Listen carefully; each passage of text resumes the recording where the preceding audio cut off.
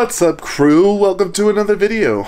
Episode 3 of the reload prep, which is what it is, honestly. I won't go into super detail, but like I said in the first video, I am trying to just change things as I can. And with this challenge, at least there's an end goal of, by the end of the challenge, for me at least, I hope to have my shit together. And I hope that, you know, in that time I can figure out what the heck I'm doing, rather than just, you know, rather than saying I'm going to do a 30-day challenge and on day 1 I'm going to change everything. First of all, I'm vlogging every day.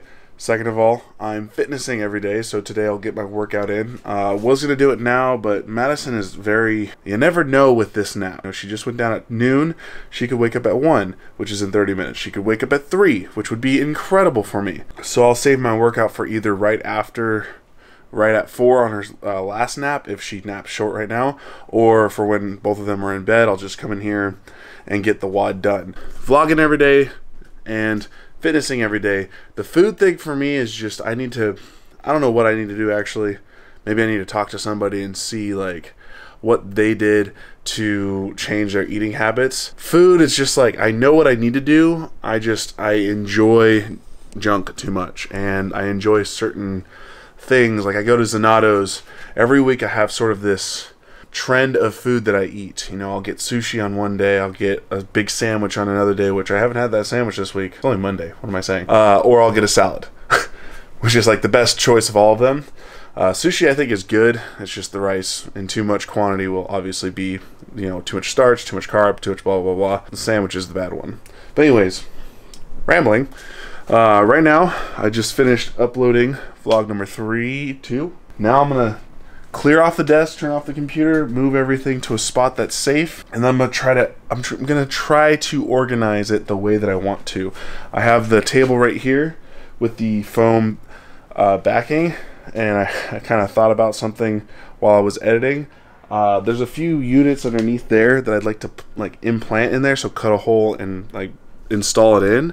But with the foam there, it's going to make it a lot harder without completely destroying the foam. So hopefully I can find a way to do all that without undoing what I just did yesterday. Going to do that, take everything off the desk. I'm going to install that in the back by screwing some big heavy-duty screws up from the bottom, and then I'm going to use the pegboard to support it from the side. So I'm going to screw in from the side and then onto the table, and then I'll add one more L bracket underneath this desk organizer, so that way the weight of this side screen won't move the wall down. So hopefully that'll work. We'll see, but let's just get to it.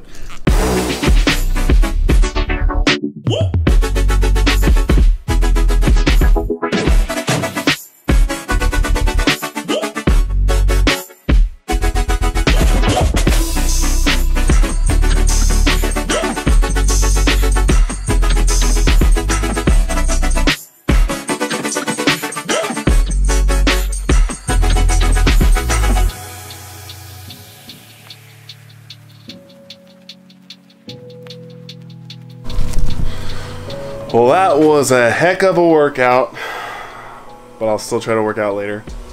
Got everything on the GoPro, on the new Cstand, which is pretty cool. Hopefully everything looks really awesome and you enjoy that. Basically all I did, if you can see, the pegboard there. As you can see, the headphones are already hanging up. I'll probably add, somehow add this, which is my card reader. Usually I have it plugged in sitting right here, but I don't like having anything on my computer. The cleanest possible setup, so I'm going to try to find a way to hang it up nicely over there. Behind the screens you have the soundproofing foam, which I don't know how much it's really going to do, but it looks nicer. It has a darker tone to it, which as an editor you typically want like a middle gray to dark gray behind your screens, because I guess it's either softer on the eyes or it helps with color correction. It gives you a good contrast for color.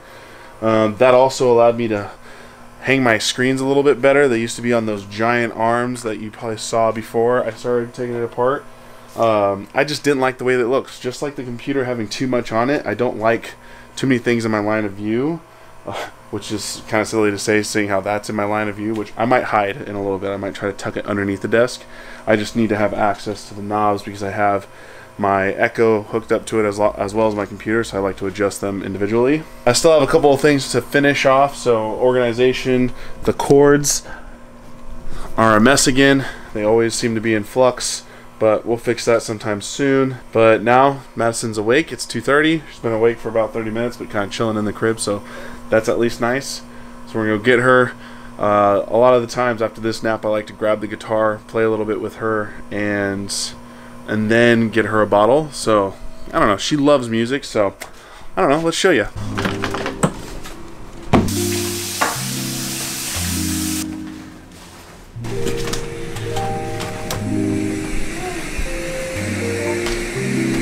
Hey, friend.